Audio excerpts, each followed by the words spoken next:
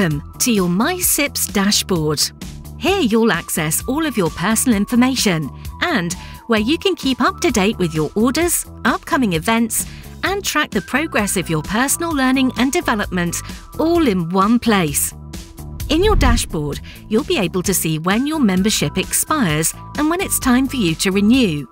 You can check your membership number, branch, and access MyCPD online, your personal continuing professional development account.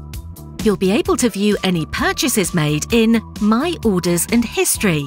And if you're studying, you can view your exam booking information and check your results in My Exams and Results. To keep track of your learning progress, go to My Progress.